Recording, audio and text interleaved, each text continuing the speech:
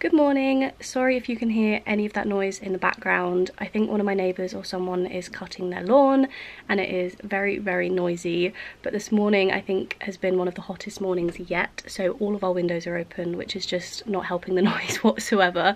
So I've trapped myself under this bunk bed in the hope that it'll make it a little bit quieter with my door shut. But right now it is like 11 AM. I didn't actually wake up until like 10 this morning, which is the longest I've slept in this entire trip by far. I didn't get to sleep very quickly last night because one of our neighbours was having a mad house party and it was so noisy, and then I got woken up at like 4 AM, 5 AM with my phone ringing, so that definitely was not ideal. That completely threw off my sleep, and I think that's probably why I've ended up having a lay-in. But the phone call was giving good news. They sent an email that I looked at this morning, and basically I was offered the job that I went to the recruitment day for last week, so that is really, really exciting. Like, that's just, I don't know, I think I haven't fully processed it yet, so I don't feel as excited as I will feel. But yeah, I'm very happy that I've been offered the job. So yeah, I've woken up with good news. I mean, with that good news comes stress because I obviously have to sort out stuff for that, but I need to focus on the good stuff. I don't want to stress out myself too much, so that's really nice. That's a nice and positive thing to wake up to. The plan for today is to go back into the city. I'm pretty sure we're going into the city. We're meeting my sister for brunch in one of her favourite little cafes, so we're going to go there I think for like 12:30. I think we were originally meant to be meeting for brunch, but now that's been pushed back, so it's actually more like lunch. Either way, we're meeting for food, and then I think she's going to take us to where she's been living for the past year, and we're going to kind of explore her area, and then I think we're just going to come back here and have like a chill evening in. I'm not 100% sure, but I think that is the plan as of yet. So this is my outfit for today. I'm wearing these shorts which are from Brandy Melville. I think this top is from Brandy Melville as well, and then I've just got my good old trusty trainers on as well.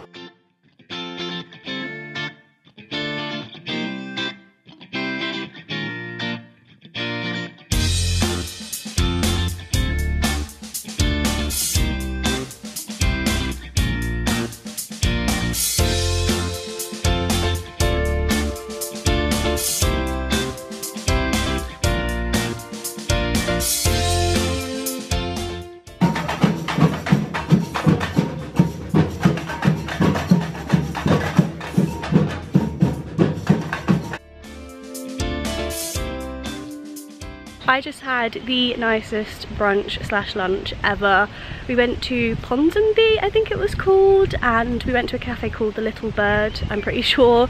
It was so good. Me and my sister shared the waffles Benedict, which were like savoury waffles with mushrooms and hollandaise, and then we also got these orange hotcakes with caramelised banana. Both were incredible. I was a little bit like dubious because it seemed to be like a healthy vegan place, and usually my style is like proper junk food, but it all tasted literally insane. It was so good. We also had like a little wander around Ponsonby and like some of the little shops, and now we've just arrived at Cornwall Park behind me. We're going to climb up the, I think it's called One Tree Hill, go to the top. Apparently it's a very nice view, but I think before we do that we're going to go get a drink and some chips or something to give us some energy to get up.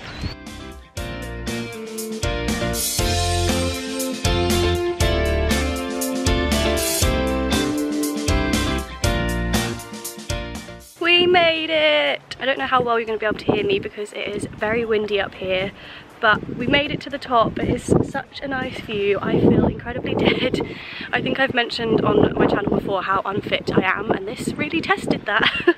So I am very tired, and that kind of killed me a little bit, but I think it was worth it because this view is absolutely beautiful. You can literally see the island, but it is very windy.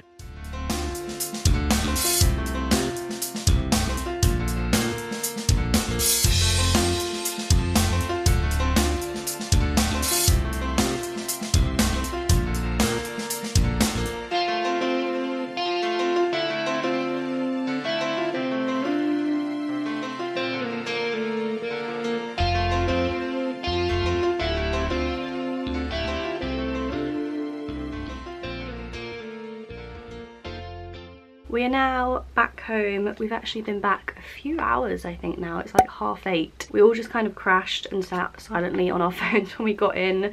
I think we were all pretty tired from climbing up that hill, but it was definitely worth it. It was so nice up there, and I felt a good sense of achievement getting up to the top. I mean, really, for most people it wasn't that much of a big deal, but I'm just so unsporty, unfit, anything exercisey that I was definitely killed by the experience. I am about to put on a face mask if I can get it open. I'm just sat here struggling to open it. I brought this with me because I was going to use it on the plane because I thought that would make the plane experience, you know, fun and exciting and relaxing.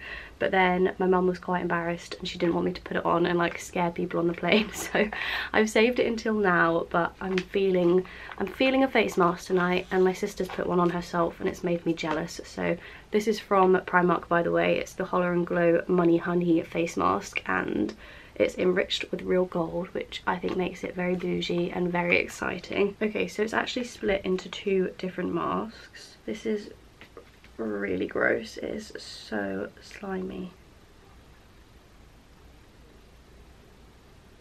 Ugh.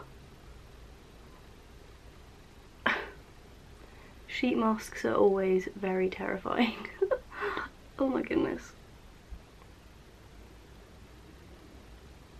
Okay, so I think that's the best that I'm gonna get. This isn't really staying where it's meant to. I don't really think I'm meant to be talking with this on. So I'm meant to leave this on for 20 to 40 minutes, which I feel like is quite a long time for a face mask. So I'm gonna go and lie down and just chill because I don't really think I can do much else while this is on.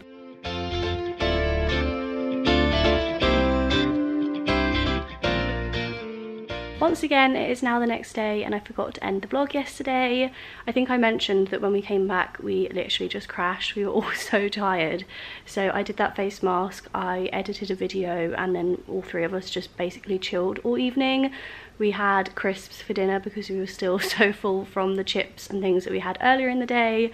So the evening wasn't too exciting, hence why I didn't really film very much of it. But I hope you enjoyed the video anyway. Thank you so much for watching and I'll see you in my next one. Bye!